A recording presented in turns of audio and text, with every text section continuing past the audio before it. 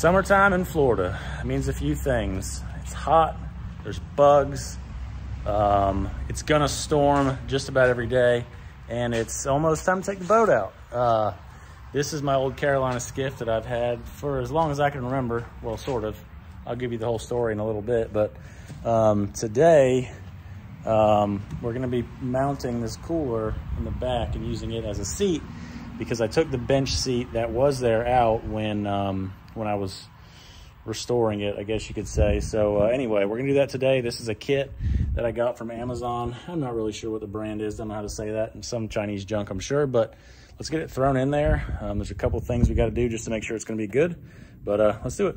So there's the cooler, there's the kit. It's pretty easy. I mean, there's just a few screws that goes into the floor, and then I'm going to try to figure out if I can wrap it around the handles or not.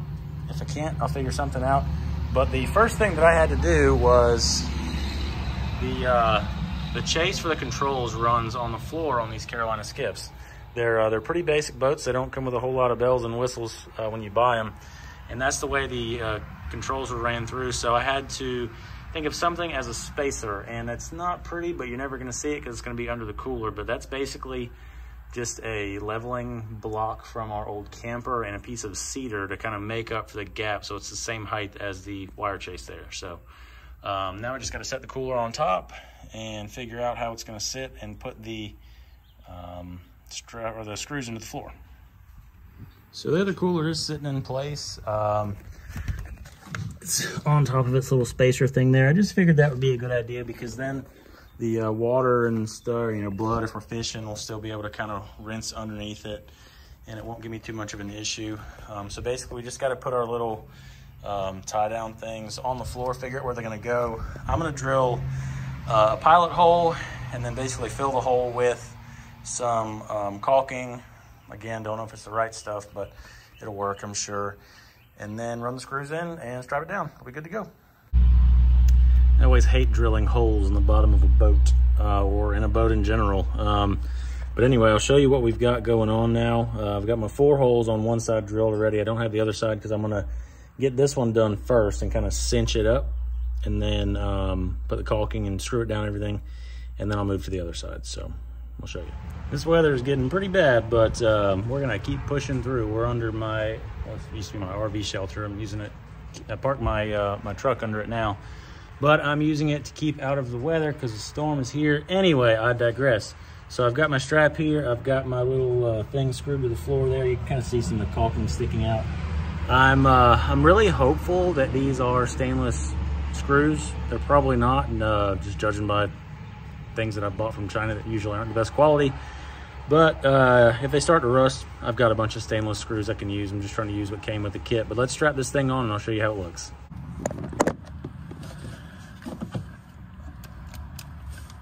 So yeah, this boat was my boat that I grew up fishing on. I grew up in the Keys, in the Florida Keys.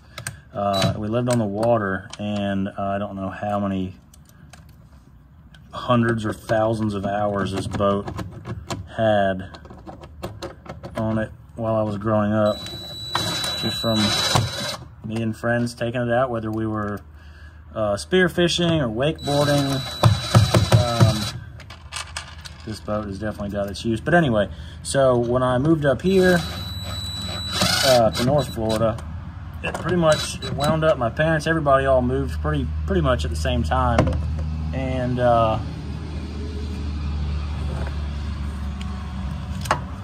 it sat in my dad's field behind our house for probably 10 years. And I asked my dad, I was like, Dad, what are you gonna do with that old skiff? Because it was just sitting, rotting away.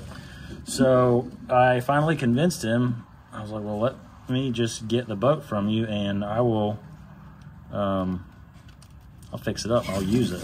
Because now I've got 2 small kids, and I want them to have the same kind of, comfort with the water and everything that I did growing up, which we don't live on the coast. We're about 45 minutes from the coast, but we're right around the corner from a river, from the Swanee River. Really good fishing on there. So anyway, fixed it up. I wish I would have been making videos when I was fixing it up, because it was in rough shape. If I can find a picture of what it looked like, I will I'll include that in this video so you can see, because it was really, it was in rough shape. But anyway, so now it's basically done. Still want to put a radio on it maybe, and fix a few things. This is the old Garmin that was on here when I was a kid, so it probably, it works. I turned it on, but it's, I'm sure, not worth a damn. But anyway, let me get this thing all straightened out now.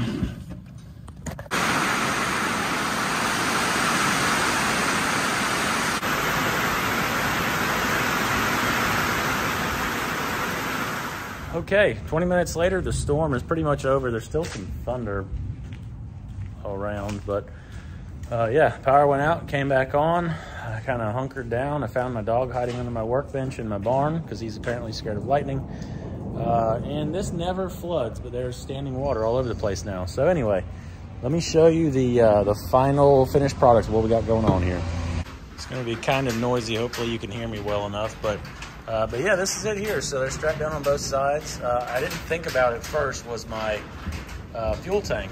I needed room for it, which there's plenty enough room. It's got a little bit of a gap behind it still, but that's it there. It moves around a little bit, but I don't think it's enough to worry about. It's on there. I thought about getting Igloo, a Yeti or an Arctic or something like that.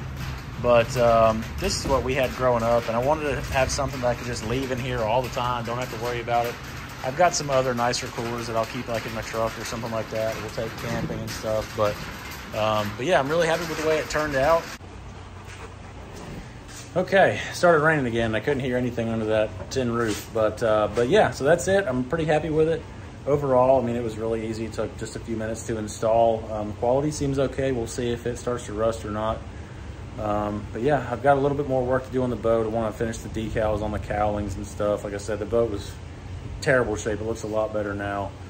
But yeah, if you got something from this video, like it, comment if you have questions, and feel free to subscribe if you want more content like this. And or don't, it's up to you. But either way, we'll see you on the next one.